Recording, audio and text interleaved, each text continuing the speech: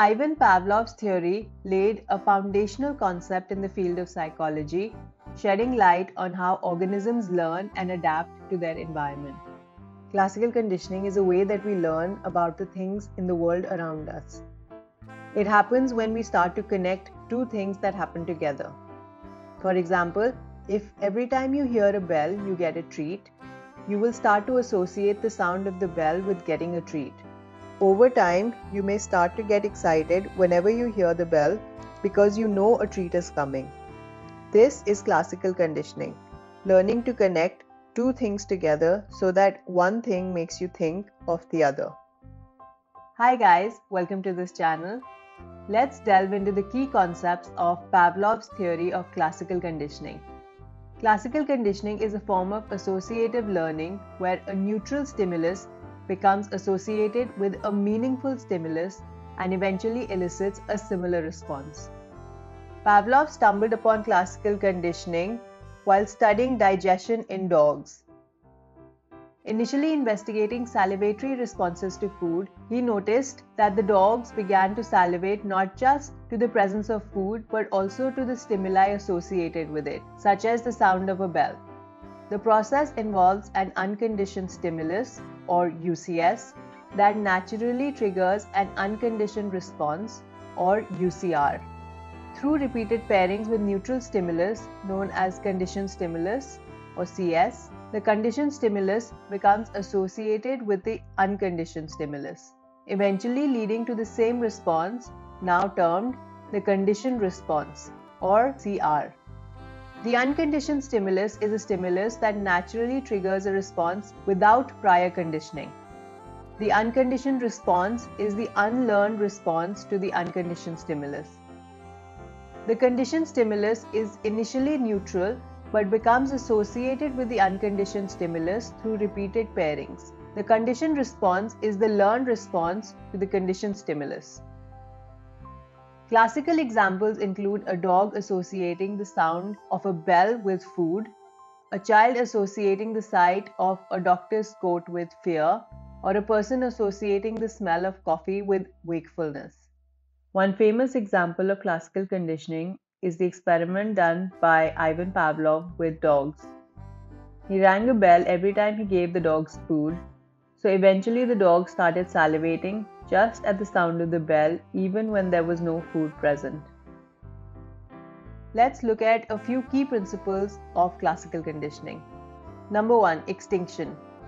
Extinction occurs when the conditioned response weakens and eventually disappears when the conditioned stimulus is presented without the unconditioned stimulus. If the bell, which is a conditioned stimulus, no longer predicts food, which is the unconditioned stimulus, the dog may stop salivating in response to the bell. Number 2. Spontaneous recovery.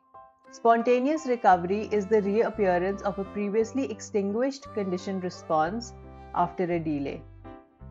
It suggests that while extinction weakens the association, it doesn't erase it entirely. Determinants of classical conditioning. How quickly and strongly acquisition of a response occurs in classical conditioning depends on several factors. We will now describe some of the major factors that influence the learning of a conditioned response. Number 1. Time relations between stimuli. The classical conditioning procedures are basically of 4 types based on time relations between the onset of a conditioned stimulus and the unconditioned stimulus. The first 3 are called forward conditioning procedures, and the fourth one is called backward conditioning procedure.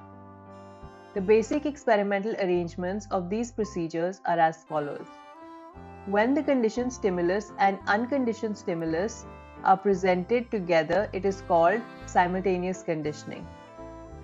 In delayed conditioning, the onset of the conditioned stimulus precedes the onset of the unconditioned stimulus. The conditioned stimulus ends before the end of the unconditioned stimulus. In trace conditioning, the onset and end of the conditioned stimulus precedes the onset of the unconditioned stimulus with some time gap between the two. And in backward conditioning, the unconditioned stimulus precedes the onset of the conditioned stimulus. It is now well established that the delay conditioning procedure is most effective in acquiring a conditioned response.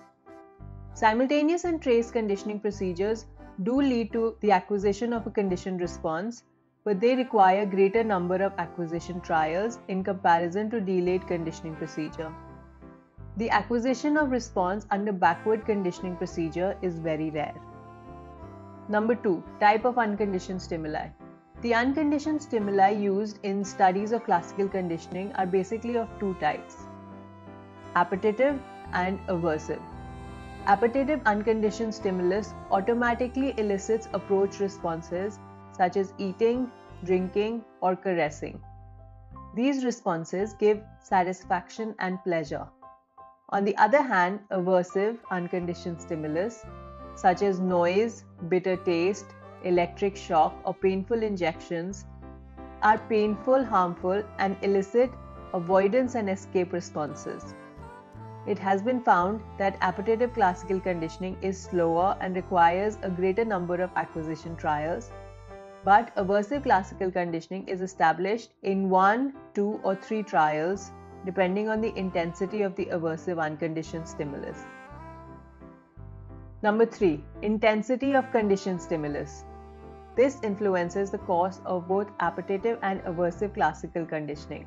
More intense conditioned stimuli are more effective in accelerating the acquisition of a conditioned response. This means that the more intense the conditioned stimulus, the fewer are the number of acquisition trials needed for conditioning.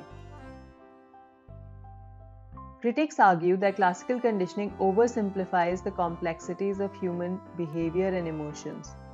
It may not fully explain all aspects of learning and can be limited in its applicability to more complex behaviors. In conclusion, Pavlov's classical conditioning has profoundly influenced our understanding of learning and behavior. By exploring the mechanisms of association, we gain valuable insights into how organisms adapt to their surroundings, shaping the foundation of behavioral psychology. So that's it for this video. If you're looking for quality mental health resources, please visit my Etsy shop. The link is provided in the description box below. If you like the content of this video, please like it and subscribe to this channel. Thanks for watching.